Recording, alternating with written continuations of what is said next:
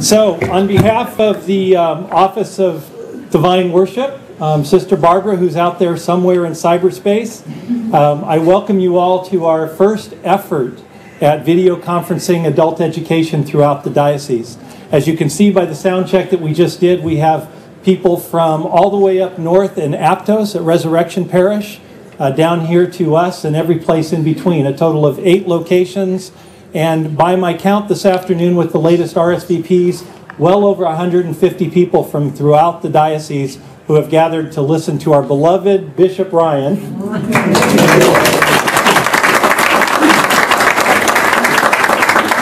who we affectionately call a liturgy rock star.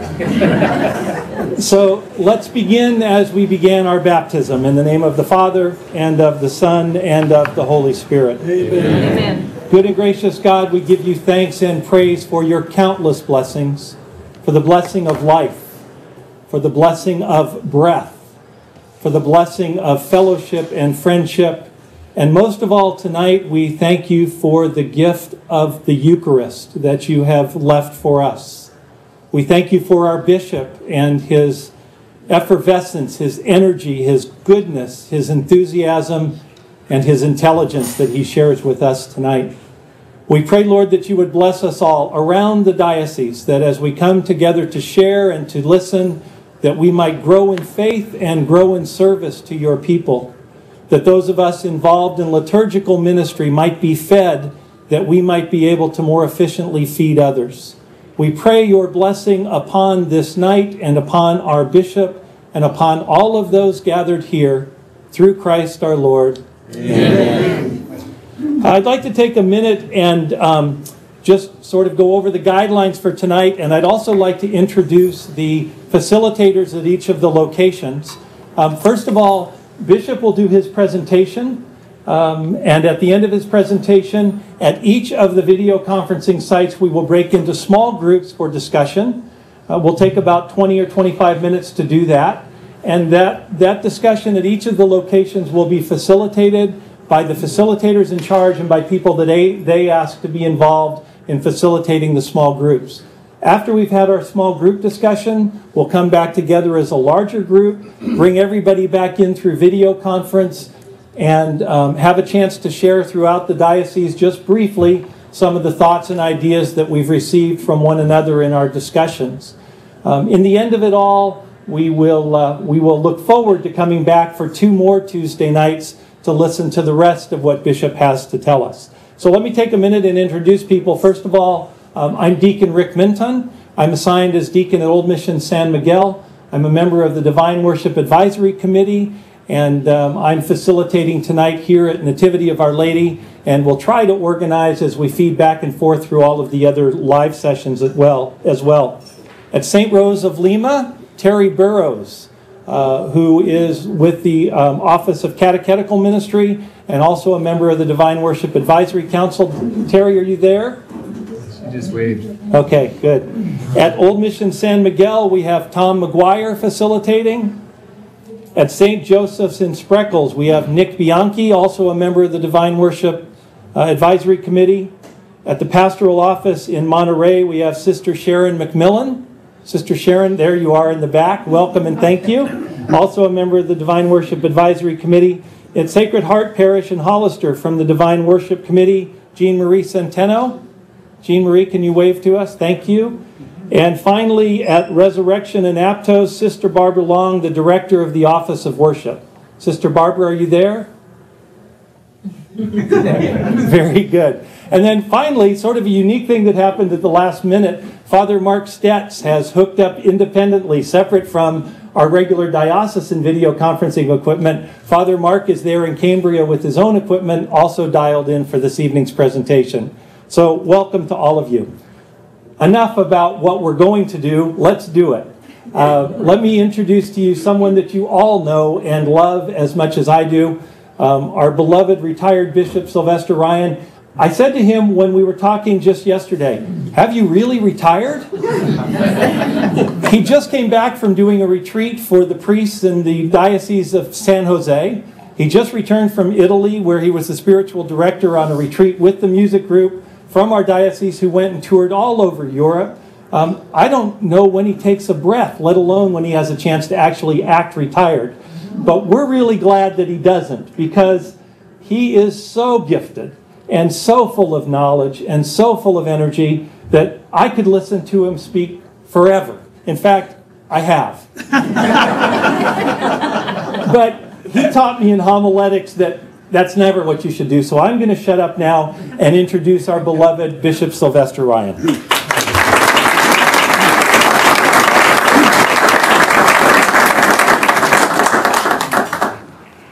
Thank you very much, Rick. And this is not only fascinating, it's very awesome. And it's a wonderful sign of the unity of the diocese. In fact, since we're talking about the Eucharist, one of the purposes of the Eucharist is to bring people together in the unity of the body of Christ. And here we have a contemporary, a way of doing that which is just extraordinary to think about, but more important, I think, exciting to consider the implications and the possibilities of all of that. This morning I offered Mass in the parish where I celebrate Mass, and I did a votive Mass of the Blessed Sacrament and offered it up for all who are present this evening, either here or throughout the other sites, which I will also do in the next 2 Tuesdays. Offer the Mass for your intentions. We are going to be talking about the Eucharist, and we'll be doing so, of course, with one principle always in mind, which is the theme and the purpose and the goal of the fathers who wrote the document, the Constitution, on the Eucharist, Sacrosanctum Concilium, which was to bring about the full, active, and conscious participation of the faithful in the celebration of the Eucharist. The full, conscious, and active participation of the faithful in the Eucharist. That particular principle will be present during all 3 of these presentations. But I'd like to give you an image with which to begin. It's an image that I see as Eucharistic, although when I tell you the story, it may seem a bit removed from that at first sight.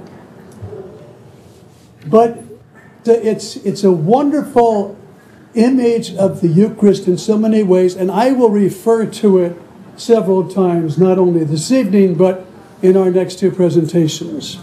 It happened a long way from here. It happened in Haiti, and it took place in the aftermath of the earthquake, which caused so much devastation to the people of Haiti. There was a young woman there who had volunteered to be of assistance to the CRS people there, the Catholic Relief Organization and Services, who were present there, by the way, before the earthquake took place. But she joined them there. So she was assisting in their attempts to be able to relieve some of the difficulties that were involved. She was on her way to where she was staying after working all day long, and she was approached by a boy, a young boy of maybe 12 years of age, who asked her if she had anything to eat that she could give to him. And her first reaction was, no, I don't have anything. And then she remembered she had a half of a chocolate bar. She took out the chocolate bar and gave it to him, feeling, of course, very inadequate that that's all she had to give him at that particular moment. He thanked her. She started to go on, and he walked away. But at some point, she turned back and watched him go over to a building. And at the building was a young girl, younger than the young boy, and then an even younger boy. So there were 3 of them. The young man who had asked if she had any food took the chocolate bar and broke it up into 3 pieces.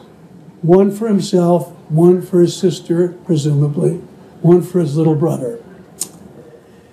The Eucharist is obviously the sharing of a meal. In this particular case, you have human beings sharing in food. Because food, of course, is absolutely essential to our ability to be able to live, and to live in some kind of a fashion where we are able to protect our full humanity. So, in a certain sense, it reminded me of the miracle of the multiplication of loaves and fishes in Mark's Gospel, chapter 7. Remember, of course, he's been preaching all day long. They have a large group of people there, which Mark says are 5,000 men. And suddenly it's very, very real to them that they've got to do something about feeding these people. And Jesus asked, what they have to do that, and they say, we don't have anything to do it, except there's a boy here with 5 loaves and 2 fishes. At that particular moment then, Jesus took the bread, blessed the bread, broke the bread, and gave it to the disciples to share. That wasn't a Eucharist, but it was a kind of a future example of what the Eucharist was fundamentally to do, which was to bring human beings together, to share a meal, and a meal that was essential to their ability to live fully the Christian life. To take and bless and break and give. When we're talking about the Eucharist, and as we go through these 3 particular meetings, it's very important to remember that the Eucharist is the prayer of the body of Christ. We call it the mystical body of Christ. But originally in Scripture, the word body of Christ referred to the church. That we are the body of Christ. And that we engage in liturgy, in and through and with our Lord Jesus Christ, in an act of worship and thanksgiving to the Father by the work of the Holy Spirit. And it's a work of taking bread and wine, food and drink, and blessing them and sharing them with those who are there. And in another way, being prepared to share with that same kind of hospitality those who are in need. But when you talk about the Eucharist, you're talking about a world of signs, sacraments. And the first question that I want to present to you and reflect upon it is, what is the most important sign? Is it the altar, or the vessels, or the vestments, or the decorations, the environment? The most important sign are the human beings present, the assembly, people of flesh and blood, people who are the baptized, or if they're not yet baptized, hopefully will be baptized. They're the human beings. The most important element that we have to keep in mind is always that liturgy is about persons, body and soul and spirit persons. So it's not only about persons, it's about the senses of persons, the way in which we communicate, the way in which we take in information, the way in which we interact. This woman and these 3 children engaged in an interactivity of human beings, sharing something that was precious to them. And doing so, obviously, in such a way that as you take a look at it, it has a kind of a signification, a sacramental aspect to it. So whenever we're thinking about Eucharist, we're thinking about how do we go about doing Eucharist, we must always think that the very first thing we're involved in is with human persons. Liturgy is about the persons who are present. Liturgy is about human beings who are present. The liturgy is about the needs of human beings who are present. And so that's always got to be the primary thing. Now, liturgy, of course, is an action. It's a work. We define liturgy, of course, as the liturgy is the worship of the body of Christ. It's an activity. It's an activity. It's an experience, by the way. It's a revelation as well. But it's always, for our own particular purposes, a celebration of people worshiping together again in and through Christ by the work of the Holy Spirit. So as we take a look at all of these particular aspects of liturgy, we must always keep that in mind. That's the prevailing sign, if you will. Christ is the first sign. Christ in his humanity is the first sacrament, because he represents, of course, the sign of the presence of God in our midst. And as Jesus relates to his Father, humanly speaking, he presents to us, of course, the way in which we want to relate to the Father in the same way. So the Eucharist, then, is always a sacred banquet. The Eucharist is a sacred banquet of the people of God, gathered together, obviously, in worship and thanksgiving. People of flesh and blood. So keep that principle in mind. It's very critical as we go along to take a look at some of the aspects of the liturgy. The liturgy is kind of a marvelous, complex of dynamics that are interrelated, which are continually taking place. And we can take a look at those in order to understand what they are for one reason only, to understand how we can do them, because to know what the liturgy is enables us to do the liturgy as it's meant to be, and in the process to fall in love with God. So the liturgy is called the Church's sacred banquet. And as such, of course, then, we have to realize that it is a meal. So we're going to take a look now at some of the actions of the Eucharist, which are, very much the dynamics, the inner dynamics of the Eucharist. The Eucharist is always a prayerful action. The Eucharist is always prayer. It's worship and thanksgiving. It may be a very simple Mass out underneath a tree in Africa. It may be a parish Mass. It may be a great celebration of some huge occasion in the life of the Church. It may have no music. It may have the Vatican choir or the diocesan choir. A big celebration. But it's always a prayerful celebration. It's always a prayer. We are gathered together to pray. It's a very important principle for us to keep in mind, because sometimes it's forgotten. We kind of think it's something else, but it's always a prayer. This is what we have, of course, in Sacrosanctum Concilium. The liturgy is the full public worship performed by the mystical body of Christ, that is, by headed members. And from this it follows that every liturgical celebration, because it's an action of the priest, who is Christ, and the body of the Church, is a sacred action surpassing all others. It's a public worship. It's not a private devotion. We have lots of private devotions in the Church. It's a public worship where the Church gathers together and in Christ and with Christ and through Christ again offers a praise, thanksgiving, and worship of the Father. So no matter what else we are doing in the celebration of liturgy, we always have to keep in mind it is meant to be a prayer. By the way, one of the ways in which we can come to better understanding of liturgy is to pay attention to three connecting activities in the liturgy, which are called prayers. The opening prayer, called the collect, the prayer over the gifts, and the post-communion prayer. The collect prayer connects us with the liturgy of the Word. The prayer over the gifts connects us with the liturgy of the Eucharist. And the post-communion prayer connects us with life.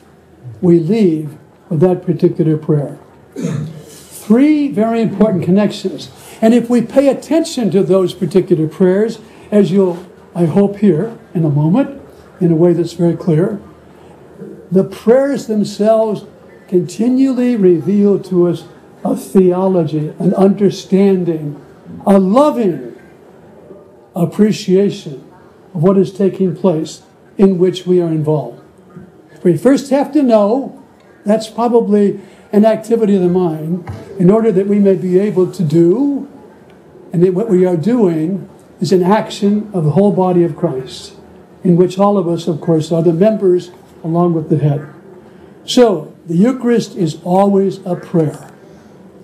Secondly, the Eucharist is a meal. It's a meal. In John 6, what does Jesus say? My body is indeed food, and my blood is indeed, my body is indeed true food, and my blood is the drink. Whoever eats my flesh and drinks my blood remains in me, and I in him. It's really food. It's the story of the two disciples on their way to Emmaus.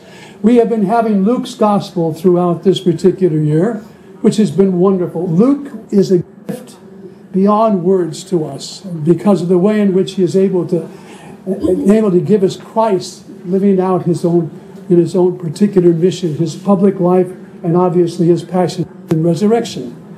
But in the 24th chapter of St. Luke, as you remember, the day of the resurrection, there are two disciples on their way to Emmaus. They come down from Jerusalem toward Emmaus. And they, of course, are devastated because the one they thought was going to be the Messiah has died. They've left the community, by the way, which is still in Jerusalem. They're on their way. Jesus appears, and they don't recognize him. And he asks why they're so sad. And they tell him what's happened. And then he goes, beginning, as it were, with the Old Testament and going all the way through it to show how it was necessary for the Messiah to suffer these things. And it seems like he's moving on as they come to a point where they want to stop at an inn. They invite him to go in. They go in and sit down, and they break bread. And as they break bread, as he breaks the bread, they recognize him. And he disappears, and they look at one another and say, were our hearts not burning within us?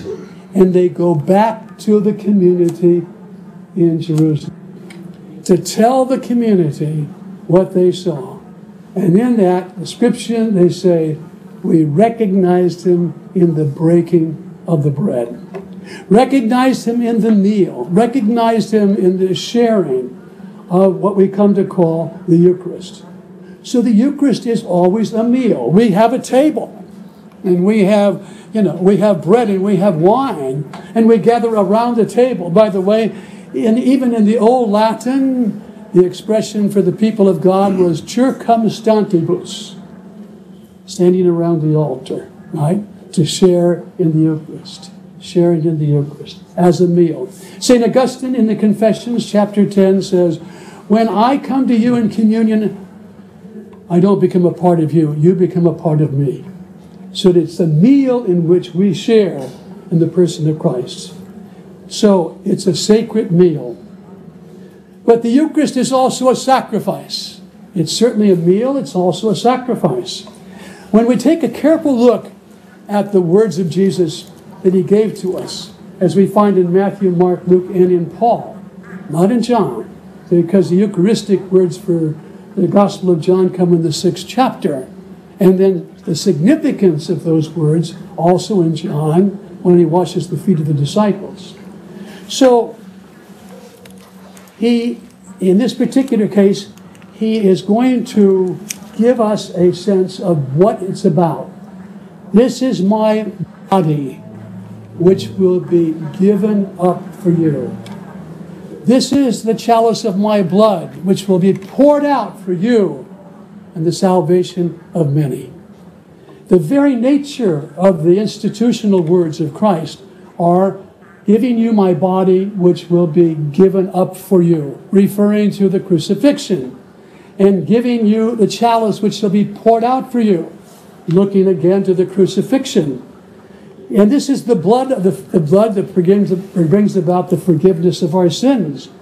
So we always have to keep in mind we're balancing both of those, that they happen at the very same time. This is the bread, this is the wine, this is the body and blood of Christ, and this is the body and blood of Christ, in which Christ sacramentally renews the gift of love that he gave us in his own crucifixion. He doesn't die again, obviously, he's a risen Christ. But sacramentally, through signs, which are real, because it is really the body of Christ, it's really the blood of Christ, we renew this sacrifice of Christ. Now here is an example of that. In the votive Mass, which I found this morning, there's a wonderful prayer here that is expressive of all of this. It's the post-communion prayer. O God, who has accomplished the work of human redemption through the paschal mystery of your only begotten Son, graciously grant that we who proclaim under sacramental signs the death and the resurrection of Christ may experience continued increase of your saving grace. That's the theology. That's the theology of the sacrificial meal. More importantly, in some way, it's out of the liturgy itself that we have this particular connection, taking us, of course, as I said, as the final post-communion prayer into our life for the rest of the week. Paschal mystery, sacramental signs, the death and resurrection of Christ may experience a continued increase. The liturgy is an experience. The liturgy is a work. The liturgy is a prayer. The liturgy is an experiencing of Christ. So what we're doing in the celebration of liturgy, we experience the passion, death, and resurrection renewed by these sacramental signs. If we sense that, if we grasp that, if we come to appreciate that, that's what transforms our presence in the celebration of the liturgy into, obviously, an active and full and conscientious participation in the liturgy. The Eucharistic celebration is also a memorial. There's a famous Jewish scholar who said, there's one word that sums up the entirety of the Old Testament, and that is to remember. To remember. Because the understanding of that, the Hebrew understanding of that, was not simply to recall, like picking up your, let's say, the book that has all the photographs of your wedding, or the baptism, or the first communion. To remember is to re-experience. Re-experience. In the Passover that's celebrated even today, the master of the house will say, how is this night different from any other night? And one will reply, and tell the story. But the story isn't told because it's history. The story is told because it's the way God is continually present to them. The same thing is true of the Eucharist. We remember. We remember not simply as recalling the past, although we remember the past, because it makes possible the present, but because we experience now the passion, death, and resurrection of Christ. We experience right in our celebration. In our celebration. And when the priest raises up, the host and the chalice, he says, do this in memory of me. Jesus said those words. So we are reliving, re-experiencing here and now our redemption. Our redemption. There is a prayer over the gifts. The prayer over the gifts on Holy Thursday night. This is what it says. Grant, O Lord, we pray, that we may participate worthily in these mysteries. For whenever the memorial of this sacrifice is celebrated, the work of our redemption is accomplished. Whenever the memorial of this sacrifice is celebrated, the work of our redemption is accomplished. Where are we redeemed? We're redeemed at baptism, obviously, initially. But where is that renewed? Where is that, in a certain sense, re-experienced? Each time we are present at the Eucharist. Wherever it is celebrated, the experience of our redemption takes place. Our redemption is accomplished. Where are we redeemed? We're redeemed in the celebration of the Eucharist. And that particular prayer, by the way, is very ancient in the life of the Church. And in the general instruction, on the sacred liturgy, it's the second paragraph of the document that tells us how to celebrate Mass, because it's so important in our understanding of what happens when we gather for Eucharist. What happens when we come together to celebrate the Eucharist? in which, by the way, you are the participants, As I, for example, and any of us priests, when we celebrate the Mass in a union with yourselves, a communion with yourselves. We are together in the celebration of the Mass, each with our own particular roles, but all together the body of Christ. Now, the Eucharist is a thanksgiving meal. We give thanks. What does the word Eucharist mean? The Greek word means to give thanks. To give thanks. So it's another way of expressing that the Eucharist is a prayer. The Eucharist is a prayer of thanksgiving for everything that God has done for us and Christ has done for us in His passion, death, and resurrection. They speak words of thanksgiving. We give thanks, to take and to bless, to give thanks, to break and to share. And He used those words, as I mentioned to you, in the multiplication of all the loaves and fishes. So it's a thanksgiving. And we always have so much to be grateful for. We have so much to be grateful, and we are enabled to do that together as the people of God in our celebration of the Eucharist. And last of all, the Eucharist is a sacramental meal. A sacramental meal. Do I need to recall to all of you a definition or a description of sacraments? Sacraments are signs that do what they signify and signify what they do. They contain what they signify and they give what they do. Sacraments. And what are they? Water, oil, bread, wine, human symbols. Gestures, words, actions. What does water bring to mind? Thirst. Cleanliness, being cleansed. Refreshment, purification. Well, if that's what it is, then as a sacrament, that's what it does. That's what it does. All the sacraments are like that. Water brings to mind those things, and we can easily fold it up in the understanding of baptism. Why is it so important that we celebrate Holy Saturday night with the kind of very beautiful liturgy that's present there? Because it's the beginning of our sacramental life, recalled for those who are already baptized and, in a certain sense, bestowed upon those who are coming into the church. And it's a beautiful celebration with all of the symbols which are there that particular night. But the most important symbol is water and the words. Water and the words. The same thing is true about consecrated bread and wine. Layers of meaning there. It brings out meaning, communion, participation, reconciliation. This is what these things mean. Forgiveness, unity, mission, resurrection. Everything that we ever do with bread and wine, everything we do when we sit down to a meal, is present then when we come to celebrate the Eucharist. Except it's going to be transfigured in such a way that it becomes the very body and blood of Christ. Here is the prayer for the 28th Sunday in Ordinary Time, which I'm sure you heard. Again, it's a post-communion prayer. Post-communion prayer and the prayer over the gifts and the opening prayer, we just let them often just go by. And yet, they're giving us, in a certain sense, the meaning of every step of the way.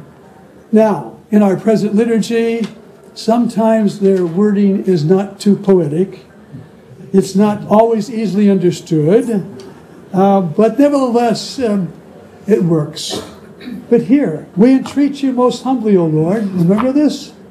That as you feed us with the nourishment which comes from the body and blood of your Son, so you may make us sharers in the divine nature. Through this water, which we place into the wine, we say the very same prayer. That through this water, that we put in here, may we come to share in your divinity as you share in our humanity. The humanity of Christ brings us to sharing in the divinity. And we have a very bold statement here, sharers in the divine nature. But that's literally what grace is. Grace is to share in the life of the Father and the Son and the Holy Spirit. To share in that particular life. To become the sons and daughters of the Father, the brothers and sisters of Christ, and the living temples of the Holy Spirit. So when it comes for us to take a look at liturgy in terms of our particular ministries, if you're having the opportunity or the responsibility of helping to craft a liturgy, if you're trying to understand and make it clear to somebody else what goes on in liturgy, you really have to understand these dynamics that are operating all the time in liturgy. And an easy way to do that is to think about it as a meal, and a sacrificial meal, and a thanksgiving meal, and certainly, of course, of a meal of transformation, of not only the bread and wine into the body of Christ, but ourselves. We need to know what liturgy is, so that when we do it, it can be for us a means of falling in love with Christ. It's a journey into the deep relationship with our Lord and Savior Jesus Christ. It's a sign of the unity. It brings us together as the people of God. And so these are ways that are important for us to keep in mind, because they become primary to what we're doing. Other things we're going to do, and we'll talk about later on, are certainly important. But if this basic foundation isn't there, then we miss the heart of the Eucharist. If we do that, we miss the heart of Christ. So now we're going to give you an opportunity, and Rick is going to explain how that's going to take place to reflect yourselves on the Eucharist.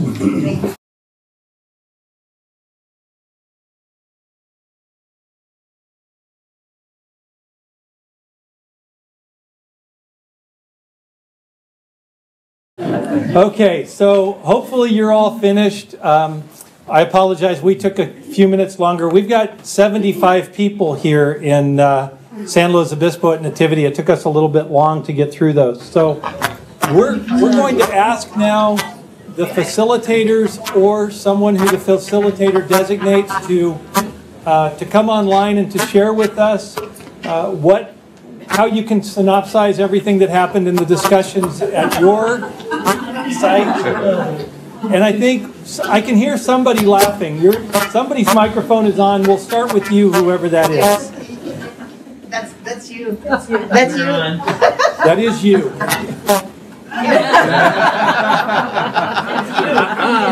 This is the laughing group in Aptos.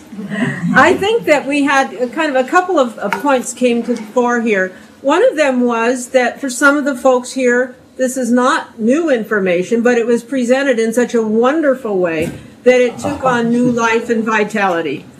And for others, it was new information. One lady said it so beautifully. She said, I sort of knew these things in my heart, but Bishop Ryan put it into words.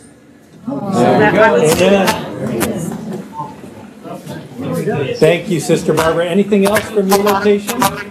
I think, did you do anybody say anything? I think that's it. Thank you. Thank you. If you'll go ahead and mute again. How about if we go down to Jean Marie at Sacred Heart in Hollister? Yay! Okay. I was going to echo what she just said, because that's one of the things that a lot of us in our group, we already knew some of those things, but they were just expressed in such a different way that really brought it to life. And one of the main things, I think, what did you say, Sister? Was talking about one of the most important parts of the liturgy are the people. And, we were talking about how do we make them understand that gets on the same point of the full active participation. That their participation is important. They are there not as spectators. Like we say, I always try and tell them that, it's not a spectator sport. You guys are involved. You guys are part of the team. You need to be doing something. And we want to be able to make that something that people understand that they're needed, they're necessary. They are part of that liturgy, not just viewing it. Anybody else? Steve? Anybody else? We were trying to figure out how can we be full participant and yet be devotional. Trying to figure Bishop, out how you to want be to a take full. that? The question was how to be an active participant and still be devotional. My first comment on that, and of course obviously there could be more things said about it, is to participate in the liturgy is to be part of a Eucharistic devotion. The devotion is your participation. The participation is your devotion. But it's a public act of the whole church. So it's not meant to be a personal, individualized, separate devotion, but the devotion you bring to the Eucharist as part of the collective worship of the body of Christ. So that is your devotion in the Eucharist. Okay. Thank you very much. Very good. Anybody else? Okay, Jean Marie, if you'll go ahead and mute again. How about St. Joseph's and Spreckles? We need to have you unmute. No.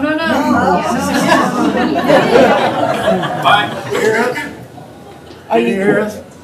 We can hear you now, loud and clear.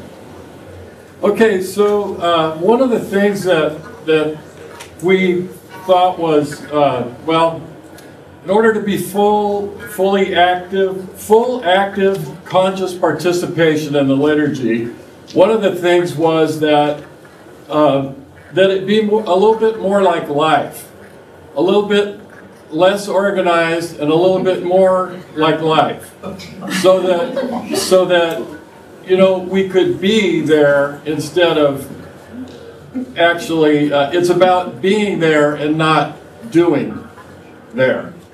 So that was one observation. The other one was to be full active conscious participation was to have child care that was available so that they could be there, or to have a liturgy that was more open and welcoming for childlike behavior of children, and less of a grind. So, and the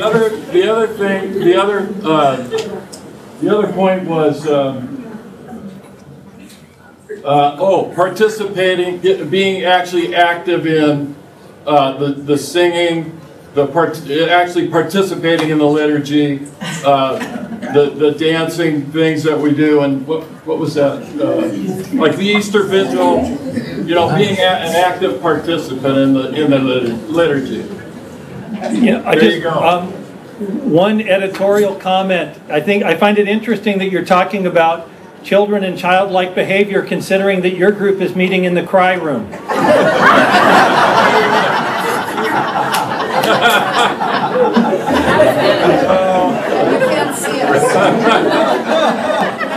And that is the truth, right? Can I make a comment about the fact that you would like to see the liturgy more human? What I'm getting from you is, when you talk about that the primary sign of all the signs in the celebration of Eucharist are the human persons who are present there. Once we accept that as primary, then I think we're going to have to learn to be accommodating to the sometimes messiness of human beings gathered together. That it won't always be something which is done like you were doing a liturgy in the Vatican. Everything has its place. Anything else from the cry room? We're good. Thank you. I'll take that as a no. If you'll go ahead and mute now, it's Spreckles and Father Mark Stetz in Cambria.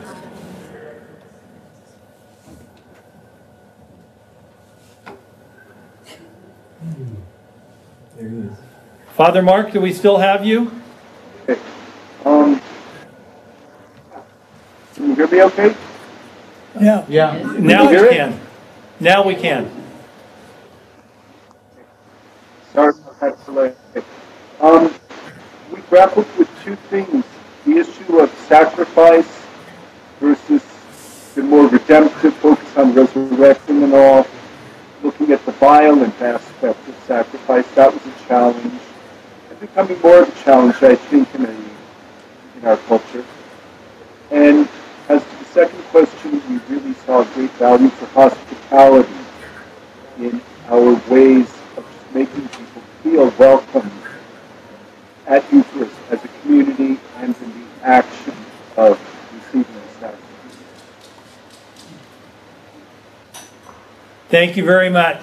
That's all. Okay. Let's go to the pastoral office in Monterey. Sister Sharon. Anybody from a group want to share?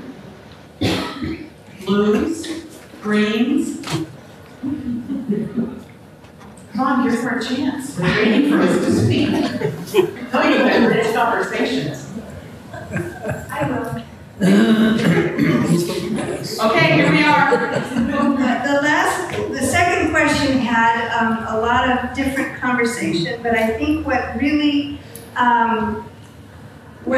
I feel came out that was extraordinarily profound was that how we engage and actively participate in the Mass is how we live our lives when we go forth from the Mass.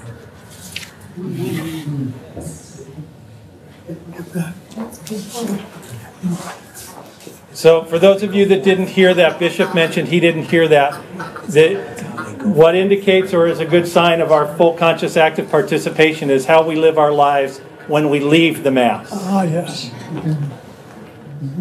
Thank you, Claudia. Anything else from the pastoral office? No? Okay, thank you, sister. Old Mission San Miguel. I think a lot of what we talked about has come out already, and I would just ask anybody who has something else from our discussion to add, share it. You would? I think the big point that I heard more than once was to really listen. It's easy to be there and hear, but to listen actively is something that's radically different, so that you can understand, so that the meaning really comes out. So actively listening to all the prayers of the Mass, as well as all the other singing and carrying it forth. Excellent. All right. Thank you, Old Mission San Miguel. Terry at St. Rose. Oh, here we go. I don't know how to get in without talking. First, they wanted to know why their Deacon Ed was down there and not up here. Because we're lucky. I'm noticing all the deacons are kind of circling down there. Anyway, that's because our bishop is here. Yes. They also said that it was, they'd heard a lot of this. It was great kind of to re-hear what they know already. But one thing that kind of struck one group was that idea of memorial and that re-experiencing of their redemption. That was kind of a new idea or a new way to think of it. They also talked about ways of building community and how do they build community, how that can be done from the ministers at Mass to the people participating, conversation before or after Mass. There were a couple of questions. One maybe could be addressed at a future, one of our future meetings, which is kind of the historical practice of the Eucharist, where we've come from, how it used to be celebrated to how we celebrate it now. And then there was a question about standing after communion and if there's a directive for that. Do we have our private devotion time, or do we remain standing until everyone has received? I don't know if you want to respond to that now, Bishop. Or... You wouldn't mind if we do that next week, because it's perfect. And not only, that's a hook to make sure everybody comes back next week. Okay. And then the last thing was just the hopes of talking more about the actual Eucharistic species, the body and blood of Christ. Transubstantiation was brought up, so just kind of a focus particularly on the Eucharistic species, and if you had more to say about that, Bishop.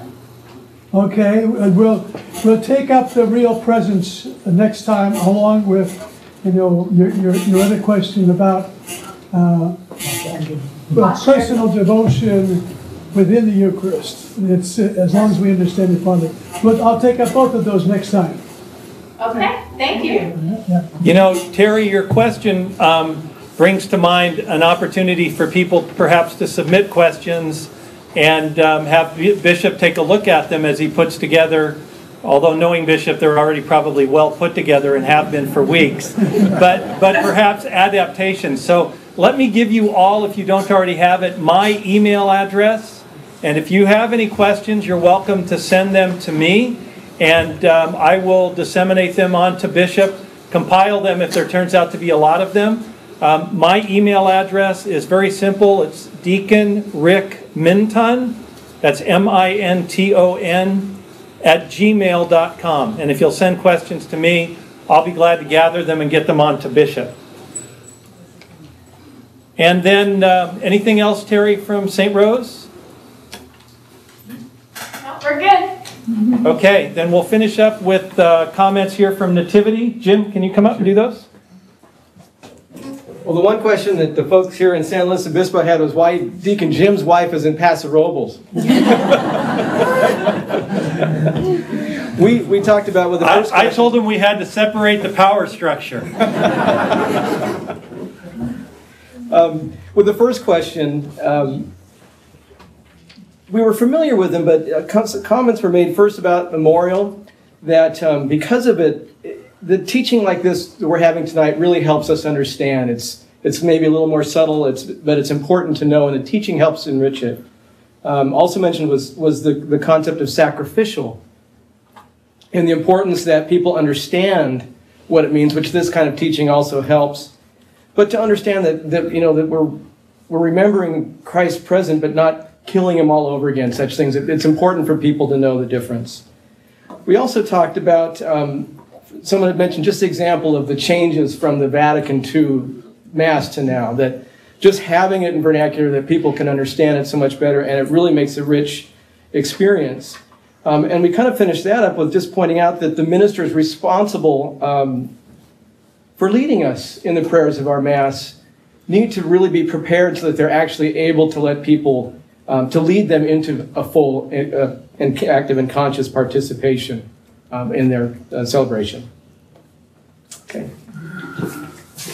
All right, so we're just about ready to wrap up. Before we do, I think it might be a good idea just to go around the diocese and see if anything has been brought to mind at the last minute. Any comments or suggestions? And Sister Barbara, I'd like you in particular to have a minute to have the floor and express your gratitude. I know you're very grateful for the people from throughout the diocese who have expressed this interest and love for liturgy to come together tonight.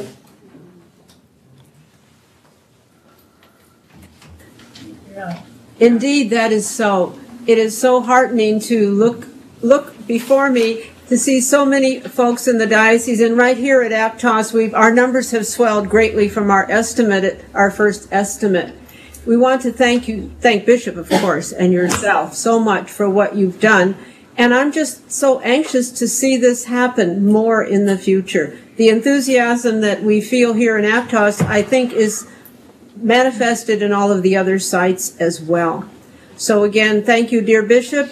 Thank you, Deacon Rick, for all of this wonderful, wonderful presentation. Thank you.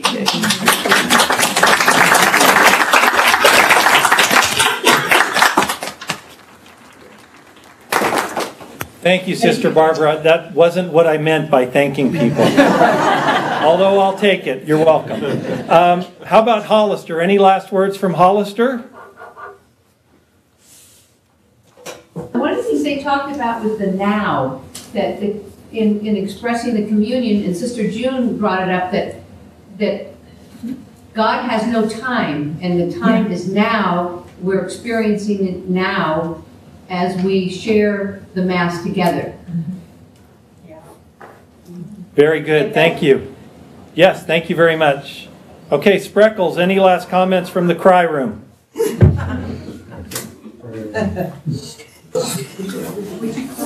Should we all cry? Anybody? Should we all cry?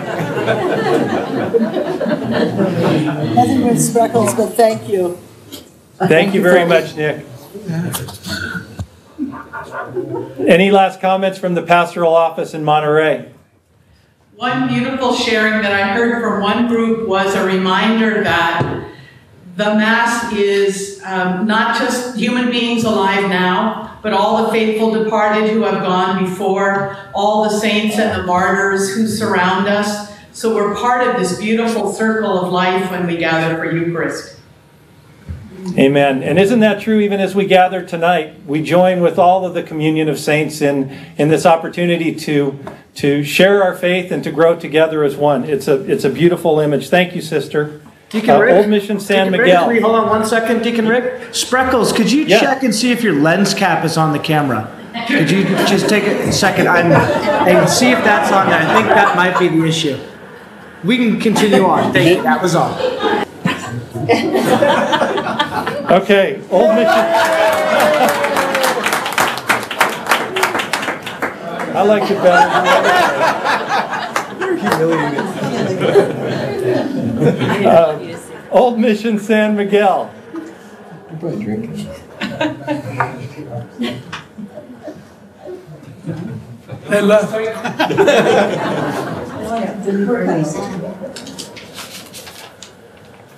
Any last words from Cambria, Father Mark? No, thank you. And one last opportunity from St. Rose. Terry, you want to tell Jim I love you? Yes, I love all of you. Thank you. Okay. All right, well, I'll go ahead and wrap up then, and then just to remind everyone that we will gather again next week at the same time at 7 o'clock in the same locations. Come back, bring a friend.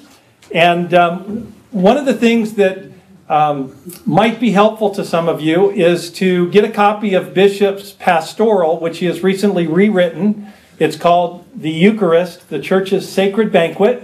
It is available through the pastoral office, also available through the Office of Divine Worship. And facilitators at each of the sites, if you could find out how many people at your location might be interested in purchasing a copy, I believe it's $10.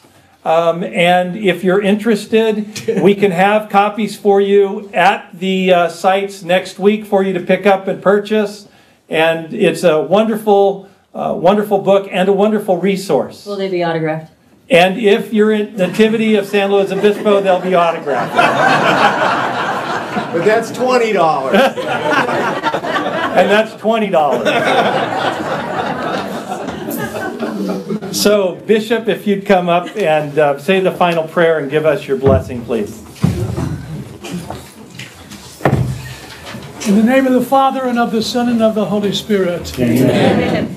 Gracious and loving Lord, we thank you for the gift of the Eucharist, and that through our participation we may deepen always our wonderful gift of sharing in your life. And more importantly, in terms of what happens when we leave, that we become the sharers of what we have received with those who need those precise gifts, and especially for those who are hungry, to break bread with them in some way that they may have not only the life that is human, but the life that is graced. We make this prayer through Christ our Lord. Amen. The Lord be with you. And with your spirit. May Almighty God bless you, the Father and the Son and the Holy Spirit. Amen. Let us go in peace to love and serve the Lord and one another. Thanks be to God. See you next Tuesday, and bring a friend.